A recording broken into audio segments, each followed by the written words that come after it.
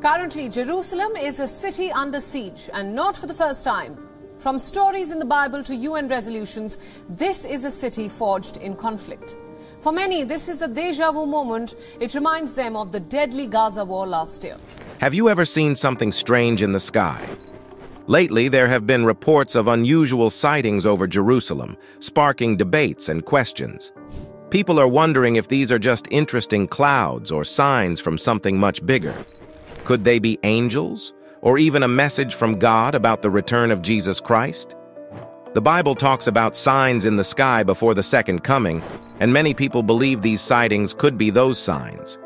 If you are also curious about these things, then stay tuned till the end. In Jerusalem today, something remarkable unfolded in the sky, sparking curiosity and speculation across Israel. As believers ponder biblical teachings about Jesus Christ's promised return, recent events like Middle East conflicts and natural disasters in Mecca seem to align with ancient prophecies. Discussions about rebuilding the Third Temple have also stirred interest. Throughout history, angelic appearances have been seen as signs of divine intervention during times of turmoil. Could these celestial sightings indicate God's presence amid our chaotic world? Lately, the skies above us have become a spectacle of strange sightings, leaving people everywhere buzzing with curiosity. Some claim to have seen clouds resembling angels, while others speak of encounters with beings beyond our world. And then, there's the unforgettable moment when a colossal figure appeared, mistaken by some as a visitation from Jesus himself. These sightings have sparked intense debate, with many searching for answers. As we discuss these mysteries, we're reminded of the ancient words of the Bible, particularly Matthew 24:3, where Jesus' disciples inquire about signs preceding his return. These signs in the sky, mentioned in the passage, are closely linked to biblical prophecy, prompting many to draw parallels between these sightings and the teachings of the Bible. The Bible vividly warns those who overlook the signs of Christ's return to prepare themselves for the surprise of his coming. However, amid this uncertainty, there's hope for those who remain faithful. Luke 21:28 assures believers that when they see these signs, they should lift their heads with anticipation because their redemption is near. Jesus encourages believers to stand firm, promising deliverance from God's impending judgment to those who recognize these divine signals. Let's not just marvel at the amazing things we see in the sky, but let's also be ready because our redemption is closer than we might realize. The Bible tells us it's crucial to stay alert and pay attention to the signs around us. So, let's dive into the scriptures and learn about angels and how they signal God's return. Angels aren't just abstract ideas. They're real spiritual beings with intelligence, emotions, and will. They can take on physical forms when needed, even though they don't have bodies like ours. Despite their wisdom, angels don't know everything like God does.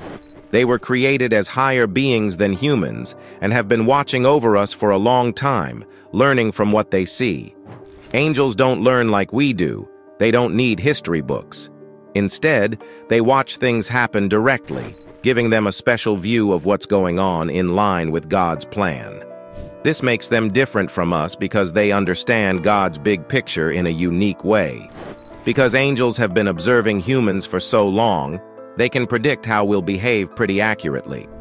Their insight comes from first-hand observation, not from reading about it in books. Angels have their own wills, but they still follow God's orders. Good angels are sent by God to help believers, and they're a different kind of being from humans. Contrary to what some may think, humans don't become angels when they die, and angels were never human. They're a unique creation by God. The Bible describes angels as magnificent beings, like Gabriel in Daniel's vision with a shining face and eyes like fire. Even the angel at Christ's tomb had a radiant appearance. These stories show that angels are real, not just made up. In ancient times, angel sightings were rare, but nowadays, there's growing interest in them. People report encounters with angels, who often appear as mysterious strangers bringing peace and comfort. Sometimes, They're seen as winged or dressed in white, leaving people feeling a connection to something divine. These encounters remind us that angels play important roles in different faiths, continuing to capture our imagination and interest. Those who witness angelic visitations often emerge from these encounters feeling deeply reassured of God's existence, enveloped in a profound sense of peace. Despite the mysterious nature of these experiences, they create a profound connection to the divine, reminiscent of the angelic choir that announced Jesus' birth in Luke 2:13. Some individuals even report choir-like experiences in places of worship, although these encounters may not convey specific messages.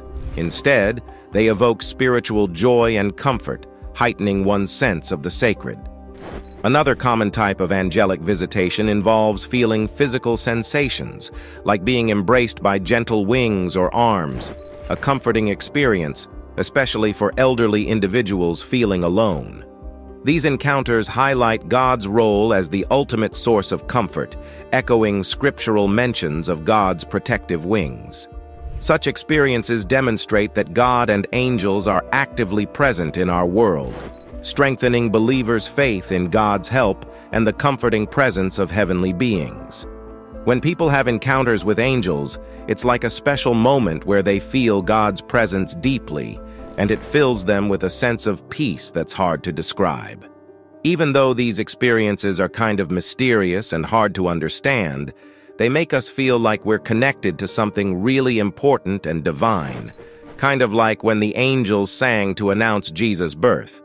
Some people even feel like they're surrounded by angelic choirs when they're in places of worship, which makes them feel really happy and at peace. Another way angels visit us is by making us feel like we're being hugged by something really gentle, like soft wings or arms wrapping around us. This feeling is especially nice for older people who might be feeling a bit lonely. These kinds of experiences remind us that God is always there for us, protecting us like a big, comforting wing, and that angels are watching over us, looking out for us in our everyday lives. It's moments like these that help us believe in God's help and feel the comforting presence of heavenly beings all around us. These encounters with angels serve as poignant reminders of God's comforting presence in our lives, offering solace in times of need. They also prompt us to recognize and appreciate the comforting presence of God's angels, who watch over us with care and protection. However, it's essential to remain vigilant and discerning, as the scriptures warn us about the existence of fallen angels aligned with Satan, who aim to undermine and harm God's people. This highlights the importance of spiritual discernment and staying alert to the dangers posed by spiritual deception. Yet, despite these challenges, we find assurance in Jesus' promise of enduring presence and protection. His support surpasses even the strength and reassurance offered by celestial beings. As we navigate through life's uncertainties, we can find comfort in knowing that Jesus is always by our side, guiding and protecting us through every circumstance. Biblical prophecy, as conveyed by Jesus and the Apostle John, sheds light on the supernatural signs that will herald the culmination of the end times. These signs, such as the darkening of the sun, falling stars, and celestial disturbances, serve as divine warnings of God's ultimate plan for redemption and judgment. The imagery depicted in the sixth seal of Revelation paints a vivid picture of impending divine wrath, with catastrophic events like massive earthquakes and the darkening of celestial bodies. In times of fear and uncertainty, people from all walks of life, from kings to slaves, seek refuge, hoping to escape the divine punishment looming over the earth. Throughout history, humans have been captivated by celestial events, often interpreting them as messages from a higher power. While eclipses and comets were once feared as omens, modern science has provided explanations for these phenomena. However, in today's world, where we have unraveled the mysteries of the skies and can predict astronomical events with precision, the fulfillment of biblical prophecies might require something truly extraordinary to capture our attention. Consider Christ's predictions of spectacular celestial displays. These could serve as the unmistakable signs we've been awaiting. signaling divine intervention and the nearing of Judgment Day. When Jesus spoke of these supernatural signs in the sky, he drew upon a rich tapestry of prophecies from the Old Testament. The imagery he invoked, of the sun darkening, stars falling, and heavens shaking, was deeply rooted in prophetic literature. These recurring themes of cataclysmic events are all connected to what's called the Day of the Lord. Take Isaiah, for instance. He vividly describes a day when human arrogance will be brought low, leaving only God standing tall. These prophecies aren't just about doom and gloom, they're warnings about the dangers of pride and the importance of humility before our Creator. Let's face it, human pride can be a stubborn obstacle when it comes to connecting with God. Sometimes it takes a major shakeup to wake us from our self-centered slumber. That's where divine intervention comes in. By shaking the very foundations of our world, God reminds us of our vulnerability and our need to humble ourselves before Him. So, when you witness the heavens trembling and the earth shaking, don't just brush it off as a cosmic coincidence. Take it as a cue to refocus your gaze and realign your priorities. Because in the end, it's all about recognizing our place in the grand scheme of things and acknowledging the power and majesty of the one who holds it all together. Within all the chaos and unusual signs in the sky, people will come to realize the futility of their pursuits and obsessions. And I'm not just referring to traditional idols like statues, but also to the modern-day idols we chase after, like wealth, fame, and material possessions. The Apostle Paul foresaw this, likening our modern fixation on materialism and indulgence to the idol worship condemned in the Bible. When the upheaval hits, it will reveal the emptiness of accumulating possessions for the sake of it. Isaiah vividly describes what will happen on Judgment Day. The sky will darken, and even the stars and moon will lose their brilliance. It's as if the universe itself is preparing for a grand reckoning. Ezekiel adds to this by describing more signs in the sky, more darkness and gloom, all consequences of human arrogance and sin. These cosmic events are meant to jolt us awake, serving as God's way of saying, hey, stop chasing after all these material things. It's a wake-up call to reassess our priorities and recognize the transient nature of worldly pursuits in the face of divine judgment. So, in the chaos, we're called to reflect on what truly matters. Instead of being consumed by the pursuit of temporary pleasures, we're encouraged to seek spiritual fulfillment and a deeper connection with the divine. These cosmic upheavals remind us of our vulnerability and the limitations of our earthly existence. They urge us to shift our focus from the transient to the eternal, and to find solace in a higher purpose beyond material wealth and earthly desires. In the pages of the Bible, the darkness isn't just a tale from ancient times. It's a powerful symbol of God shaking things up to grab our attention. These celestial signs, like the darkening of the sun and moon, serve as a wake-up call, preparing us for the return of Jesus and the establishment of His kingdom. God wants us to recognize our sins, whether it's pride, greed, or placing material things above Him, so we can turn around and reconcile with Him. While the thought of God's anger may seem daunting, it's all part of His plan to set things right and demonstrate His love and justice simultaneously. Jesus Himself drew parallels between our times and the days of Noah, when people were consumed by wickedness and ignored warnings. Ultimately, when God had had enough, He sent a flood to cleanse the world. God doesn't delight in our suffering. Rather, He can't bear to see us harm ourselves any longer. When we witness chaos unfolding around us, it's a signal to pause and reflect on what truly holds significance. God is attempting to communicate with us, even if it requires disrupting the status quo. In the book of Revelation, a remarkable scene unfolds as the Lamb breaks the first of 7 seals. The world seems to hold its breath, awaiting the next moment. The souls of martyrs cry out for justice, pleading against the injustices and oppressions rampant on earth. God's anger, though just, is tempered with love and truth. His judgment springs from a deep desire to confront the corruption and moral decay plowing humanity. Jesus, In Matthew 24:37-39 draws a poignant comparison to the days of Noah. It was a time of immense wickedness, with humanity sinking deeper into corruption and evil with each passing day. As God surveyed the world, his heart weighed heavy with sadness at the extent of human depravity. Despite numerous warnings and signs, people remained oblivious to the impending judgment. Witnessing humanity's relentless spiral into sin, God's heart brimmed with sorrow and regret for having created mankind. The catastrophic flood served as a response to humanity's unrepentant wickedness, serving as a stark reminder of the consequences of rebellion against God. As our Creator and Father, God grieves to see his children on the path of self-destruction. Yet, even amid these solemn truths, there lies a message of hope. God's judgment is not born out of vindictiveness, but stems from a deep desire to bring about redemption and restoration. Through his love and grace, he extends the opportunity for repentance and reconciliation, urging us to turn away from sin and return to him. As we go in the deep seas of life, let us heed the signs around us and realign our hearts with God's will. Let us recognize the urgency of the moment and embrace the opportunity for renewal and transformation.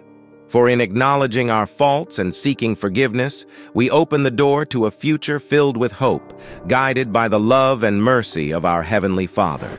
There are moments when God's sorrow transforms into righteous anger, compelling him to take decisive action. His love, though powerful, demands tough love when necessary. Throughout history, we've witnessed instances of God's tough love in action, such as the flood during Noah's time and the destruction of Sodom and Gomorrah. These events underscore God's unwavering commitment to addressing sin and evil through necessary measures. Sin, inherently opposed to God's nature, has wrought immense suffering and evil upon the world. Therefore, God's actions aim to counter these consequences and guide humanity back to righteousness. The eradication of sin is crucial for the establishment of God's kingdom, where true peace and happiness reign, and all traces of sorrow and suffering are comforted. The urgency of watching and remaining faithful, as emphasized in Revelation 16, highlights the importance of vigilance and faithfulness. The impending 7 plagues before Christ's second coming require believers to remain vigilant and uphold spiritual integrity, symbolized by faithful garments. The metaphor of Christ coming as a thief underscores the unexpected nature of these events, urging readiness. Though God's interventions may seem stern, their purpose is to usher in a sin-free kingdom where his ways prevail. The call to watch and remain faithful serves as a beacon of hope, signaling the eventual establishment of a kingdom characterized by genuine peace and eternal joy. In Revelation, those who remain spiritually faithful are depicted as adorned in white robes, symbolizing purity through the cleansing power of Jesus Christ's blood.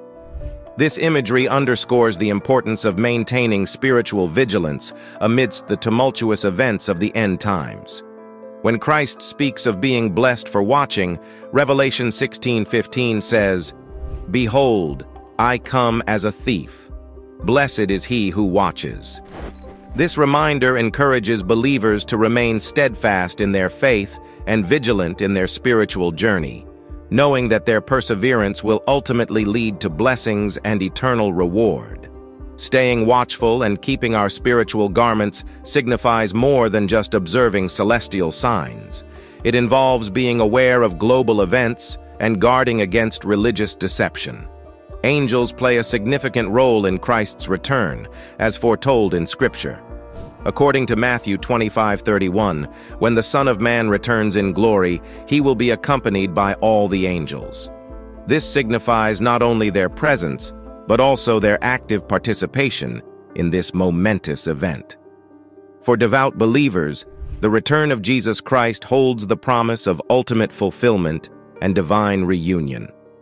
As the moment approaches, believers are urged to remain vigilant, adorned with the garments of spiritual loyalty, and prepared for his imminent arrival. In Revelation 5, a heavenly scene unfolds vividly, with angels encircling the throne of the Lamb, Jesus Christ, engaging in perpetual worship. Their united chorus proclaims, "Worthy is the Lamb that was slain," affirming his supremacy and offering him honor, glory, and blessing. Do you believe in God? Let us know your views on these incidents in the comment section below, and if you liked this video, then do give it a big thumbs up. For more such videos, do subscribe to our channel.